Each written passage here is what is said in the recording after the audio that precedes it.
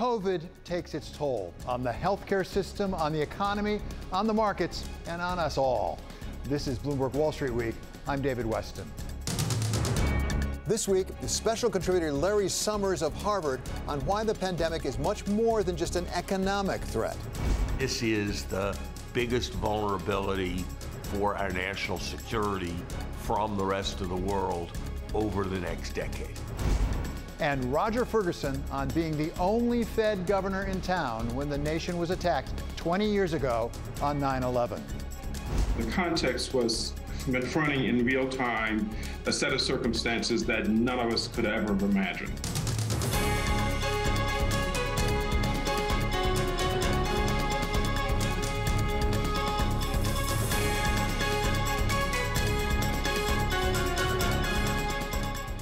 There was plenty for investors to digest this week in the news, with China continuing a clampdown on what President Xi terms disorderly capital.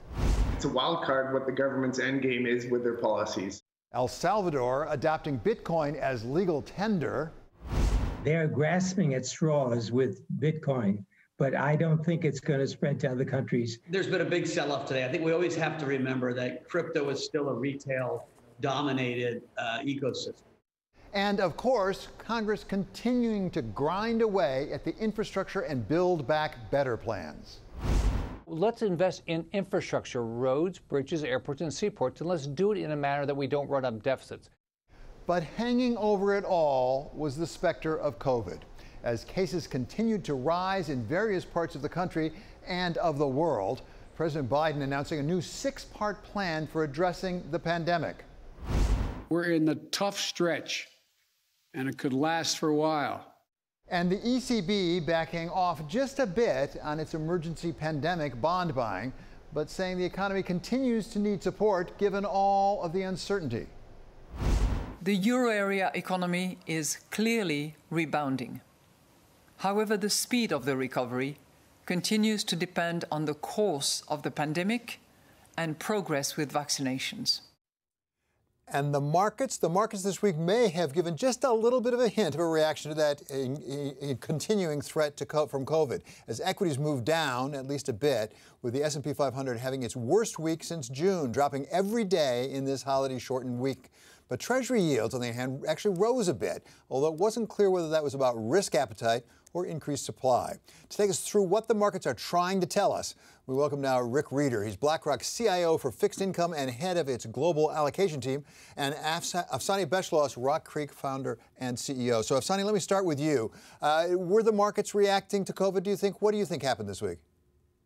You know, it was sort of back to school, and COVID obviously has been a problem, but it seemed like it really came to hit people as if it's not going away, and it's with us. It's impacting not just markets, but we've had Dr. Fauci on. You've had him on, and now we're moving not just from the Delta variant, but potentially other variants. So the market is starting to be concerned about that. The also other big item, which is the other big elephant in the room that started impacting markets more this week, was obviously things like inflation, the big growth numbers that got adjusted from much higher numbers to much lower numbers, whether we were looking at Fed numbers or Goldman or Morgan Stanley or other numbers. So I think all of those came together this week and hit us all. So Rick, let's pick up exactly where Afsaneh was, because I was going to ask about Goldman and Morgan Stanley, the various numbers that are coming in. Do you anticipate growth may actually not be as fast as we thought it was going to be because of COVID? And if so, how do you take that into account as an investor? So I think there's two things that are slowing growth today that are, it's hard to always, we try and simplify things into component parts, which is always hard to do. But I think there are two things. One, you have to clearly COVID, and you look at parts of the travel sector and leisure, restaurants, et cetera. There's clearly some caution that's come into the system that's created some growth slowdown. However, the biggest driver of growth slowdown by far, and quite frankly, more than anything I've ever seen, is supply. There's not enough supply of product. There's actually demand. If you look at the economy, and you see this in all of the consumer sentiment data, all the corporate sentiment data, the demand for product is actually quite extraordinary.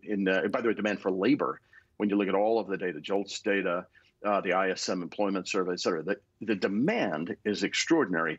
What's happening, and you see this in all the earnings reports too. So in the home builders this week, you see in the autos, virtually every auto company talking about semiconductor supply shortage. It's actually a remarkable thing. It's not demand. Demand is actually as high as I've ever seen it. Now, there's some transition because of COVID into things that are online, et cetera, but it's actually supply. Companies can't fulfill the demand. And so a bunch of what's impacted some of the equities of these companies is that they just can't get the goods. They can't get the input. They can't get the labor. And that's been, quite frankly, the most extraordinary thing I've seen. In my career, 35 years of doing this, I've never seen where the economy modulate demand. And what the central bank's trying to do is modulate demand, but it's actually supply that's creating this dynamic today. Okay, so Rick, let me commit heresy in financial journalism. Is it possible we're paying too much attention to the Fed, given that? Because as you just suggested, the Fed can't do a whole lot about supply. I mean, it's actually remarkable, because when a piece of economic data comes out, like the employment data, and like the number this last week came in a bit softer. There were some reasons why it came in softer, including some of the seasonal, some education jobs that will take some bit of time to come in. But there's a knee-jerk reaction in markets because this is the way we've operated for decades. Softer data, oh my God, we need central bank policy. The fact of the matter is quantitative easing is not doing anything to create any increase in supply chain. It's not doing anything to actually increase the supply of labor. The unemployment benefits rolling off will. The summer ending, will people come back to work? That will. But monetary policy has actually no influence. It modulates demand, but we don't need to modulate demand today. We've got this incredible tailwind, CapEx spending, R&D spending from companies. Consumer, that is, has cash on hand, is delevered. Their house is in great shape. It's a big part of the wealth component. Right. So the central bank activity is part of why I think tapering. I think it's reached a point of absurdity. The Fed should be pulling it back, and it will not impact economic growth whatsoever. In fact, when you think about the supply problem versus demand, right, when you don't have enough supply, right, and the demand is accelerating, you have price pressures. You don't want to exacerbate that what could be a runaway inflation dynamic, what could be accelerated inflation. Is part of why the ECB is pulling back. We don't need to operate in emergency conditions today. So, Afsaneh, I don't know if it's supply or demand, but we're certainly getting news out of Beijing. We got more news this week as we have President Xi really clamping down on one part of his industry after another. What is going on, and what is it telling investors? Is China investable right now? A lot of investors are looking at China really carefully and wondering whether it's time to maybe go neutral or reduce or take the feet off the pedal at the moment. Now, that may or may not make a big difference because foreign investors in China may only account, depending on which Chinese market you're looking at, anything from 5 to 25% approximately of the total market. So there will be an impact. And obviously, the Chinese want that foreign investment in their market, both private and public markets. But it's really interesting. I think the thing to me that was the most worrisome was not all the things we've been reading about on clampdowns. Maybe they do need better regulation of their stock markets and across the board, all the markets in China. But when they said they're going to start having government ownership in certain companies, whether it's Didi or others, it's sort of, I don't want to take it back to Putin and Russia, but it does remind you a little bit of a very different scenario. And that can be very, very worrisome if that trend continues. At the same time, let's not forget, as Rick was saying and you were saying, David, and a friend of the program has recently written, Dan Yergin, on supply chain problems, the ports, right? Whether you're looking at China, whether you're looking in California, our railways, they're all clogged, right? So regardless of what agreements are made between the two countries, those are not going away unless we have a really good infrastructure bill here and start building infrastructure. But that's going to take a few years.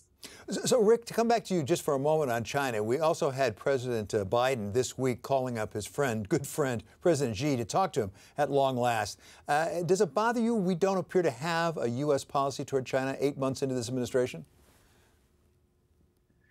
So, I mean, listen, I think people underestimate the intertwined nature of the U.S. economy and China. You think about global trade, bilateral trade, U.S.-China, is well over $600 billion. And actually, if you think about the size of the two economies today, it dwarfs the rest of the world. U.S. is about a $22 trillion economy. China is about a $17 trillion economy now. You know, you think about it, when you put that in perspective versus other economies, Spain's about $1 trillion, a little over $1 trillion. You're talking about two behemoths. It is incredibly important. I think, you know, when people say to me, what keeps you up at night or what do you focus on? Gosh, U.S., China particularly, because China's clearly their growth is slowing today, which I don't think is a permanent issue. I think it's a short-term issue, but China's growth is slowing. I think people underestimate for global trade, for commodity demand, for emerging market prosperity and trade, for European growth. China has become really, really important. It is significant. And quite frankly, the markets will react to U.S.-China relations because it has become the bilateral nature of that relationship and the size of those two economies in the world today are overwhelming relative to the rest of the economy. Okay, Rick Rieder and Afsaneh Beschloss will be staying with us as we're going to turn our focus specifically to the bond market and the incredible appetite we saw just this week for even more borrowing. We'll have more of our roundtable with Rick Rieder of Blackrock and Afsaneh Beschloss of Rock Creek. That's next on Wall Street Week on Bloomberg.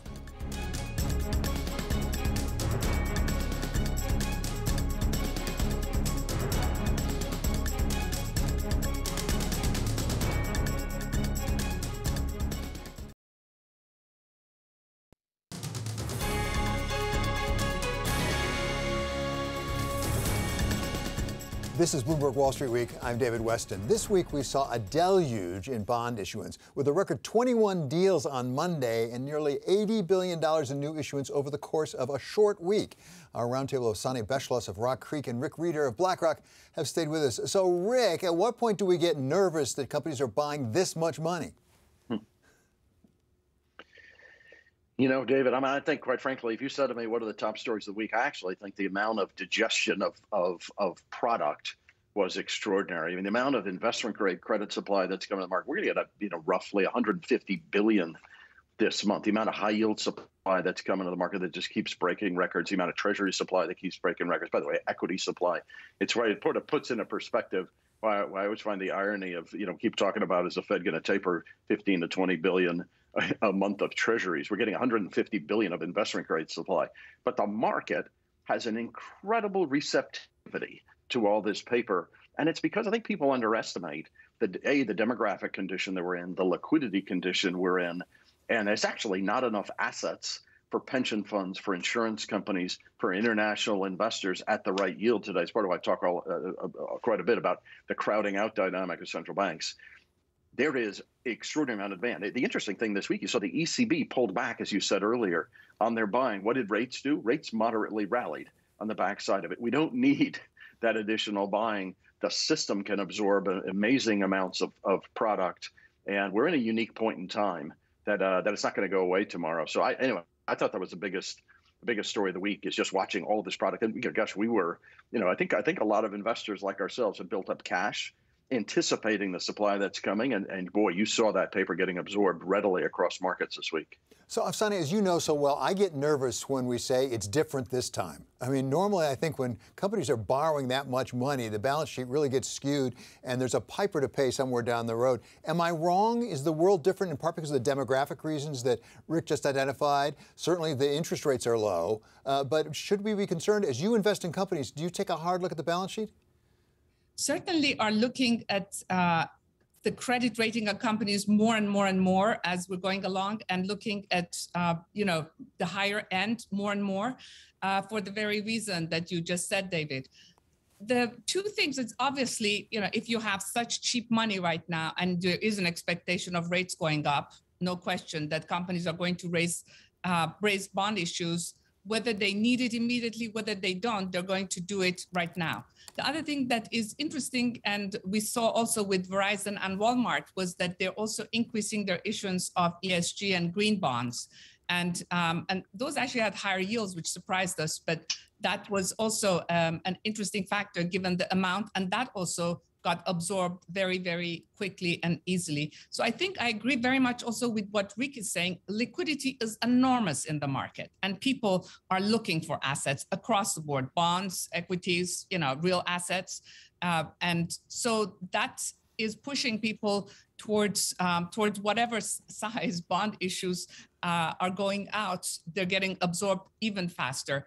In terms of concern, I think no question that you have to start looking at the quality of companies compared to, in the beginning of this cycle or beginning of the liquidity jump.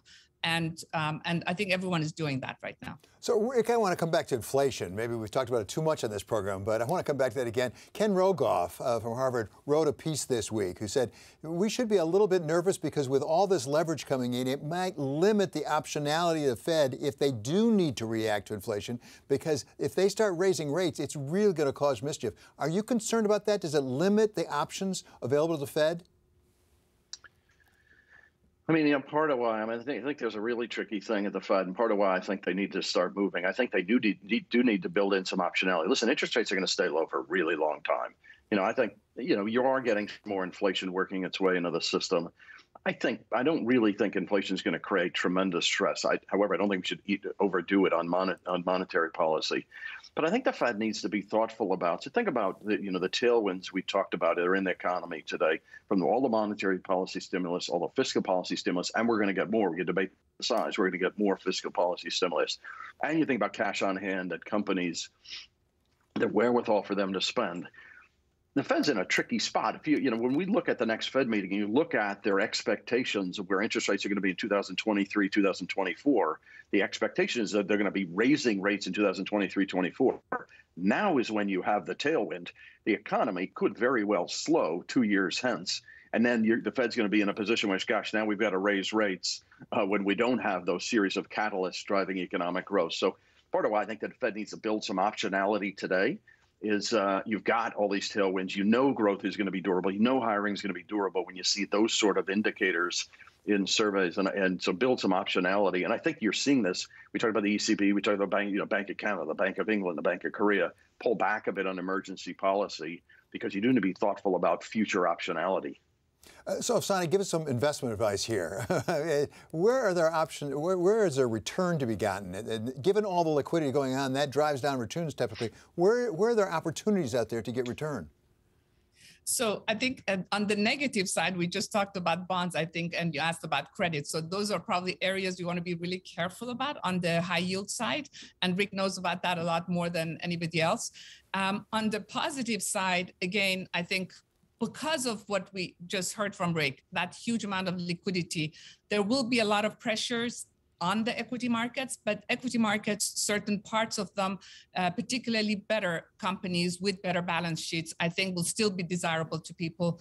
And then moving on, Europe probably is a really interesting place because they've been behind us. And as they are getting out of the same pressures as we just talked about, European equities will be also very interesting. Last but not least, obviously, as I've said before, we still think that the biggest opportunities are in that intersection of technology with the education and health and climate-related property, tech, all those kinds of things as our lives are getting changed. So, Rick, same question to you. You probably put more money actually to work than anybody I know, not to take anything away from Afsaneh, but you have an awful lot of money you put to work. Where are the opportunities that you're looking at? I mean, I agree with virtually everything Afsaneh said. Listen, I don't think the equity market is too high.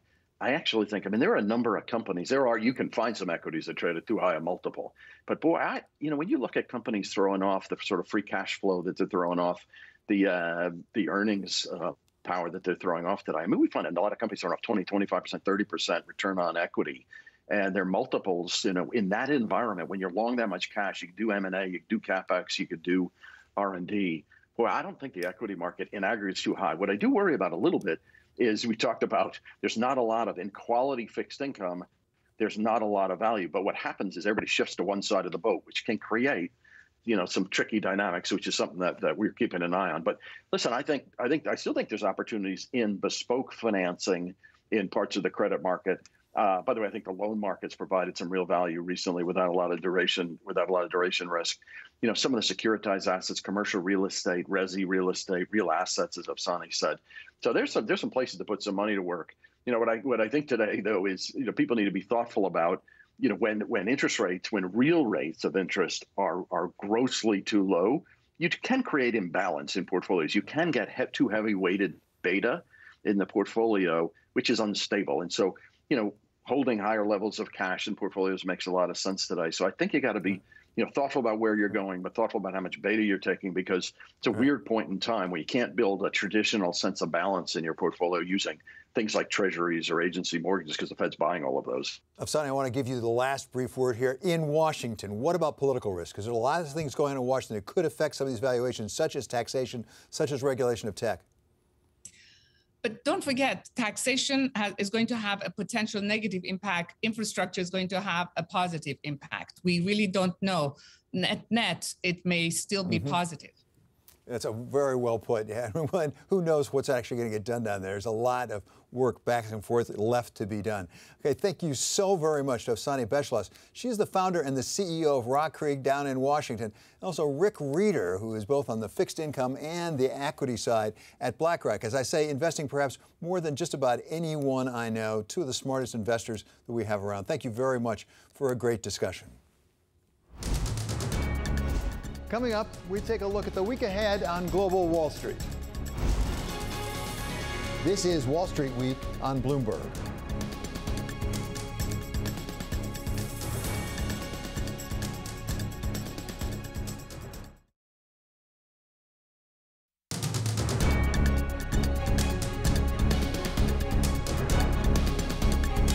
This is Wall Street Week. I'm David Westin. It's time to look at what lies ahead next week for Global Wall Street. Next week, David, plenty of eco data of note. We have China's monthly activity update, as well as trade from India and Japan, plus jobs data from Australia, as well as South Korea. On the earnings calendar, the world's biggest glove maker reports on Friday. That's Malaysia's Top Glove, which was given the green light to resume exports to the United States this month. And on the political front, the race to succeed Yoshihide Suga as Japan's prime minister heats up as campaigning begins for the LDP party's leadership election. Rieder?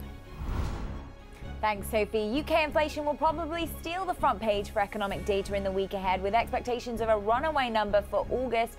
That comes out on Wednesday. We'll also get the UK jobless rate out on Tuesday and a second reading of Euro area CPI on Friday. Romain? Thanks, Rieder. Apple's annual iPhone unveil is slated for Tuesday.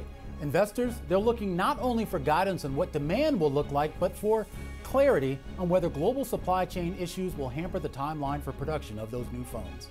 Another big event is Skybridge Capital's SALT conference. The event, which was canceled last year, will be held in person and is likely to be the biggest investor conference in New York City since the pandemic started.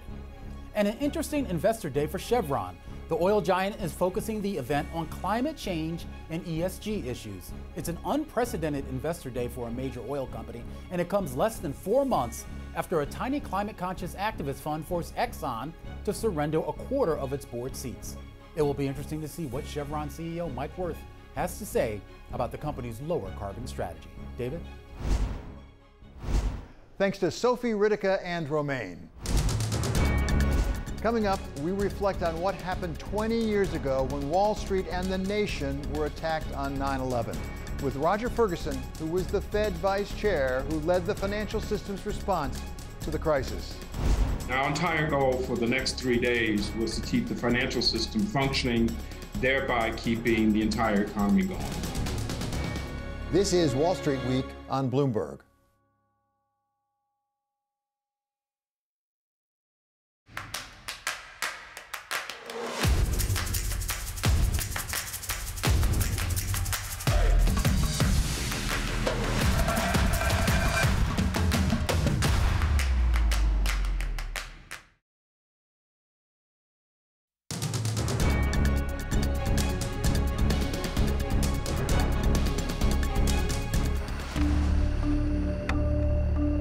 America heard the news as it was going to work, going to school, or just waking up.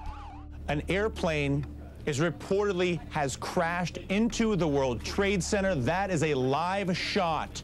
17 minutes after the first plane hit the World Trade Center's North Tower, a second plane hit the South Tower. Oh my God. President Bush was in Florida visiting an elementary school. His chief of staff leaned over and whispered, "America is under attack." A third plane crashed into the Pentagon. A fourth plane appeared to be heading to Washington, but it crashed in Pennsylvania after passengers and crew tried to regain control from the hijackers. By then, the FAA had taken an unprecedented step. Every airline in U.S. airspace was ordered to land at the nearest airport. 3 days later, President Bush went to ground zero. What became known as the global war on terrorism was about to begin. I can hear you, the rest of the world hears you, and the people who knocked these buildings down will hear all of us soon.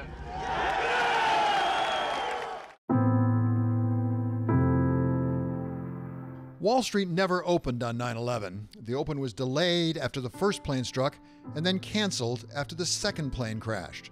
Markets wouldn't open until the following Monday. It was the longest shutdown since the Great Depression. Once trading resumed, there was a massive sell-off, the biggest one-day loss in the history of the New York Stock Exchange. The Dow Jones Industrials were down 14%, but by early October, stocks were back up to where they'd been the day before the attacks. Almost an entire generation has grown up since 9/11. On this 20th anniversary, many will join those who can never forget that day and remember the nearly 3,000 people who were lost.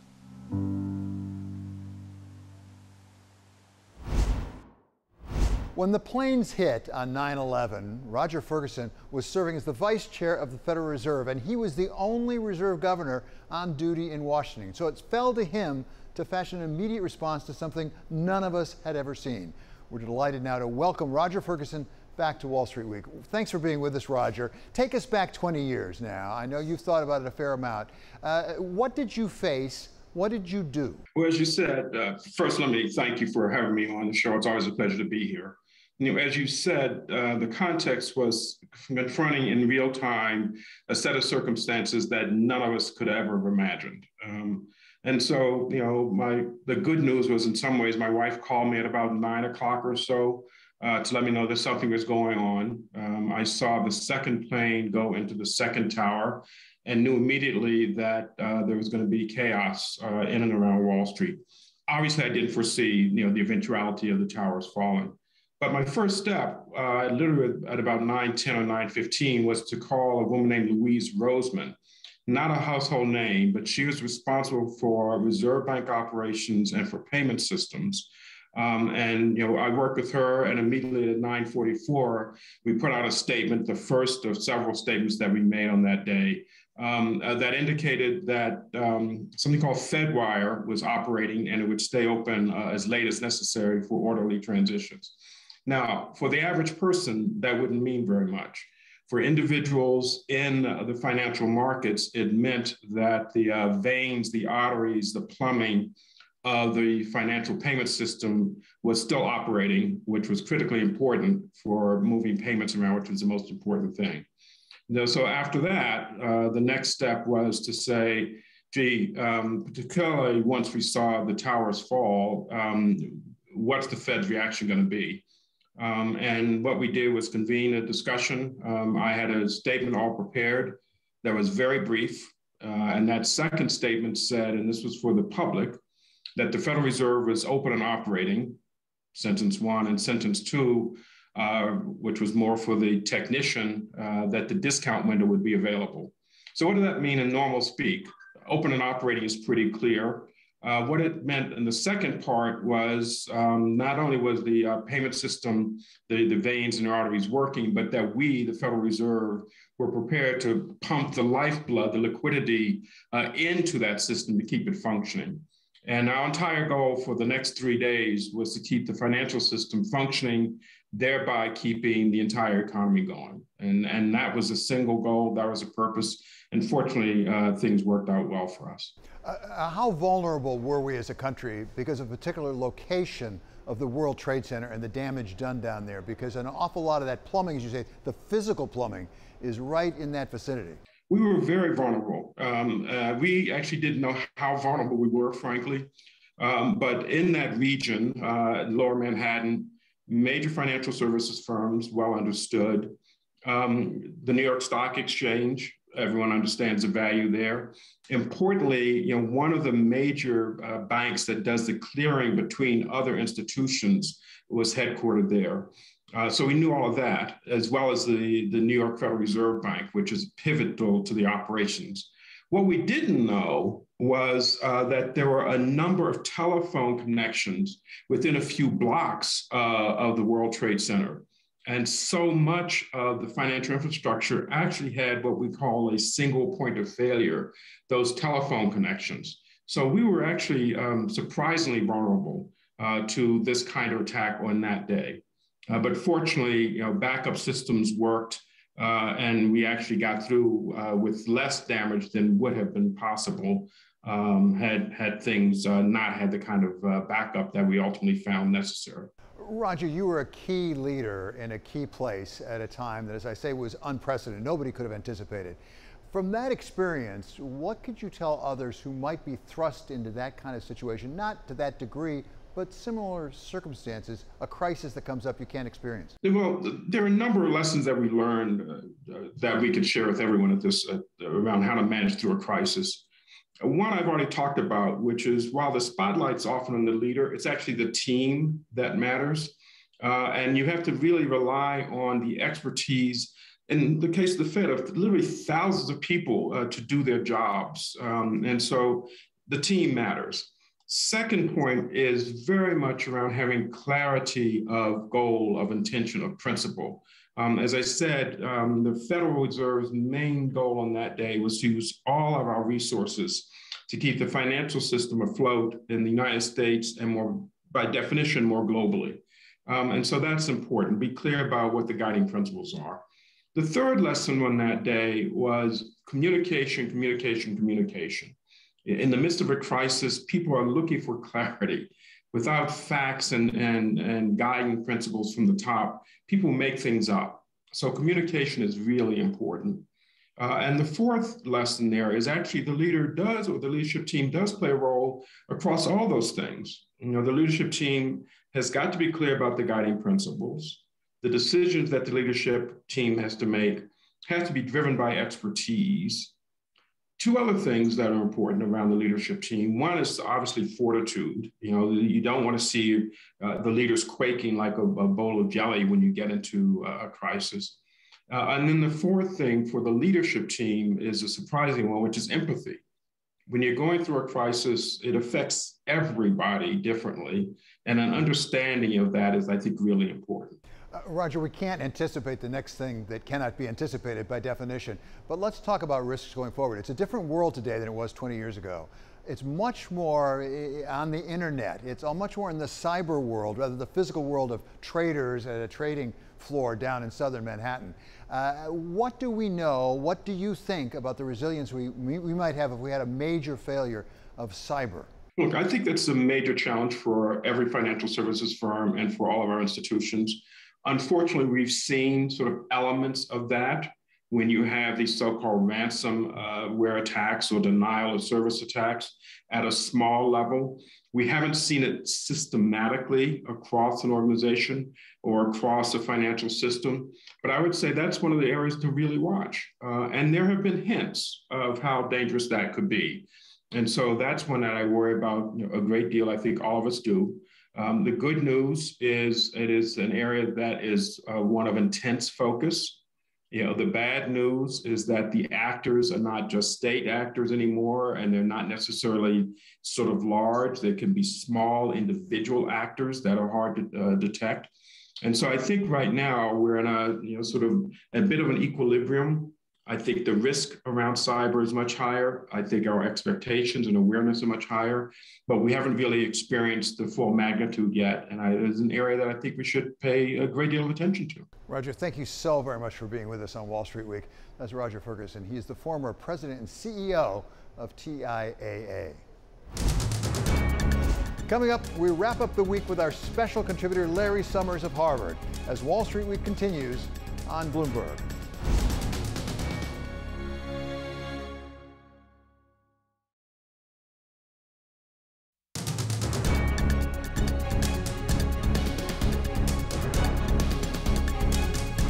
is Wall Street Week. I'm David Westin. We're going to conclude the week, as we always do, with our special contributor here on Wall Street Week.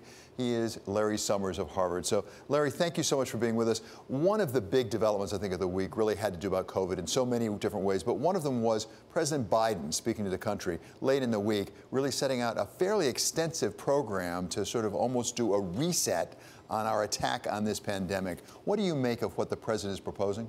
I think he did the right thing. I think this is going to be with us in very serious ways for a very long time, unless we get the vaccination rate up. And what he did is necessary to get the vaccination rate up. I think it's supported by the vast majority of Americans, and I think it will be accepted ultimately by most other Americans. This is like fluoride in the water. This is like the tests that our kids have to take to go to camp or go to school. This is like going through security at airlines. A more complicated and dangerous world requires things that didn't used to be required. And this is an example of that. And we are struck that he's doing it right now. 2 years from now, it'll be hard to imagine a world where there haven't been vaccination requirements good for the administration. I do think that there's a crucial dimension of all of this, which is what's happening globally that is still not getting enough attention. And this has been something I've been focused on for a long time, leading up to the G20 with our panel on that. We need much more global vaccination. We need much more preparation for the next pandemic. And this is the biggest vulnerability for our national security from the rest of the world over the next decade. That the virus mutates, that the virus takes a new form, that a different pathogen comes along, and that we are not ready. That is by far a greater risk of Americans losing their lives prematurely from a foreign threat relative to military conflict, relative to terrorism, even for the next few years, relative to climate change. And we just need a major effort to stop this threat. Remember, Americans right now are dying at a rate of a 9/11 every 2 days. Maximizing our preparedness for threats of that kind, which also means engaging in the global dimension, has to be a central priority for our country. And I hope we'll be moving on to that. I'm encouraged by the reports of what the president is going to be doing during the UN General Assembly meetings. I'm encouraged by the signs, but real and bold U.S. leadership on that issue in conjunction with other countries is, I think, the single most important foreign policy and national security challenge facing our country. Larry, another significant set of developments over the week has been what's been going on in China and what we're now calling disorderly capital from Beijing. They call it disorderly capital as they continue to clamp down on various parts of their industry. At the same time, President Biden now has reached out to President Xi. They've had a long conversation, although I do note I don't think we have a China policy yet under the Biden administration. What do you make of China? How big a problem is it for the U.S. economy and for U.S. business? Look, I think the glory days of doing business in China and getting rich for most American businesses were never fully there. And to whatever extent they were there, I think that's going to be very attenuated going forward.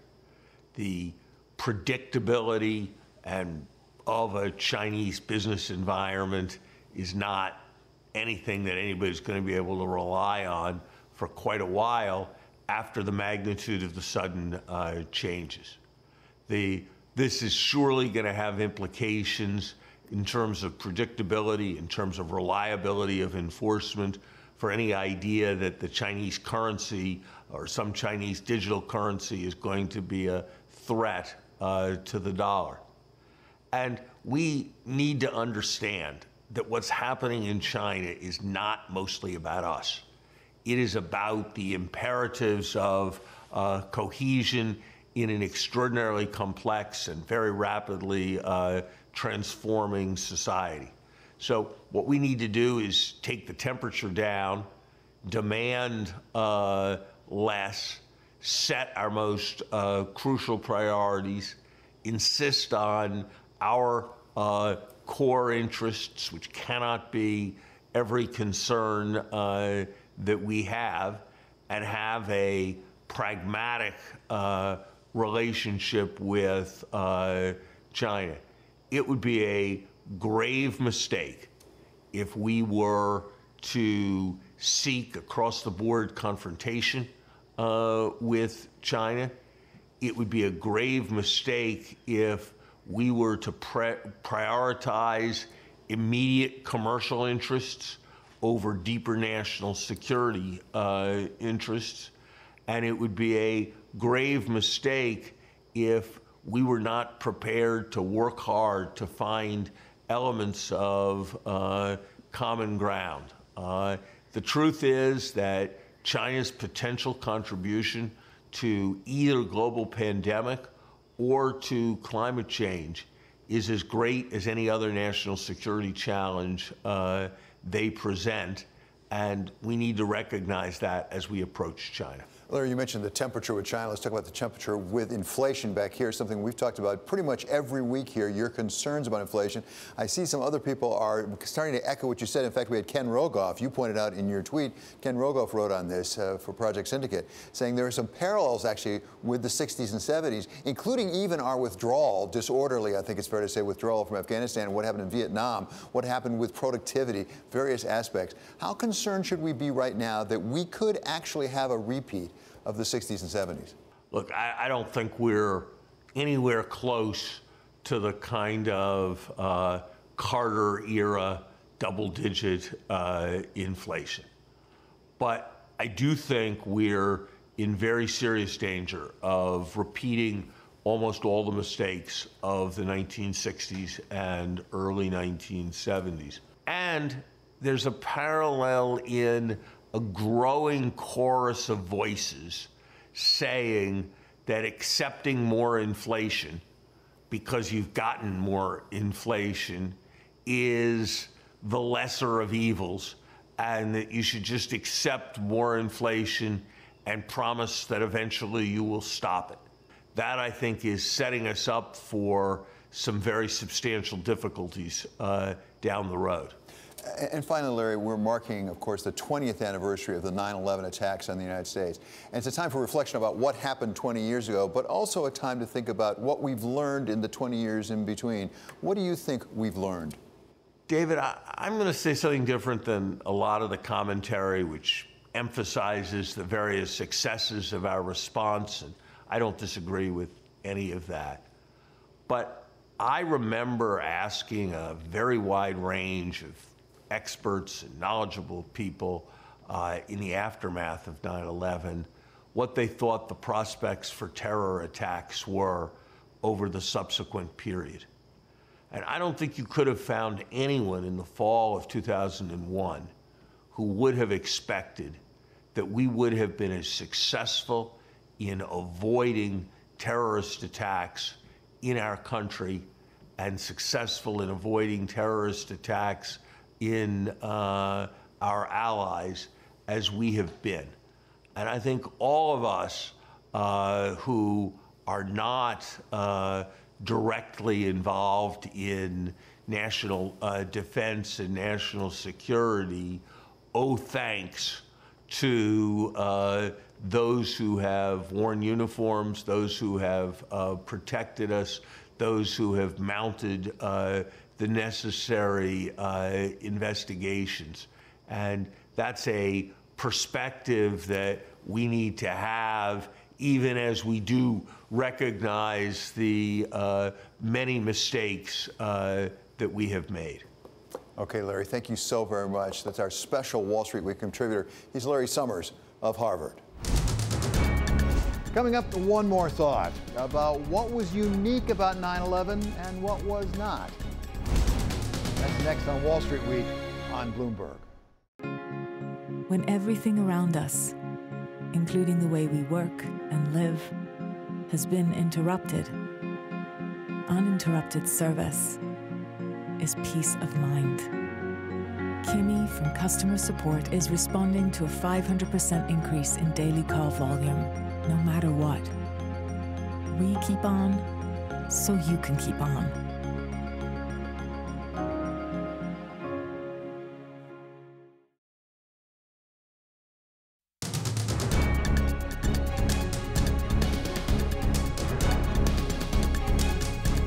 Finally, one more thought. Once in a lifetime, or maybe not.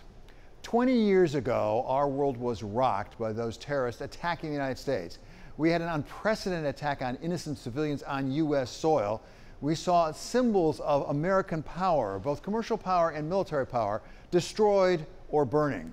And most of all, we lost members of our family and we lost our friends, including 3 colleagues right here at Bloomberg. The very foundation of our financial system was shaken to its core. We had to close the stock market for a full week. Stock prices plummeted. And we thought, whatever else, we would never see anything like it again. Well, we were partly right, but partly wrong. We have had at least 2 instances of that shaking to our core of the system that we thought would never happen. First, with the global financial crisis back in 2008, when financial engineering, let's be frank, got ahead of us, doing more than we understood it was doing and far more than we could regulate. Going back decades, the government had really failed the American people because the financial system had not kept pace with the modern financial markets. And second, just last year with the pandemic, a once-in-a-century event that brought the entire world economy to a stop, requiring us to bring it back up again. It is both a demand shock and a supply shock. It affects trade and services. It is internal and external. The good news is that it turns out we were more resilient than we knew at the time. But there are 2 ways in which what we have today is quite different from 20 years ago. First of all, this time the risk may not be physical, it may be cyber. And a lot of people think that the cyber risk is even greater than what we faced before. Cyber risk is probably the biggest risk I think the financial system faces in the world. It's a global risk. This is the single most existential threat to the financial system. We are in effectively a war on cybersecurity. And second, 20 years ago, the way we responded to a common enemy was to come together in unity. This time, we have a common enemy in a virus that is actually more deadly and more destructive than what we faced on 9/11, and yet our response has been the opposite. We have used things that could be defenses of the homeland, things like masks, things like vaccines, to divide us, to become political symbols that we can disagree about. We have a long way to go before we overcome this latest enemy of COVID-19. The question is whether we can overcome it without showing the kind of unity this time that we showed 20 years ago. That does it for this episode of Wall Street Week. I'm David Westin. This is Bloomberg. See you next week.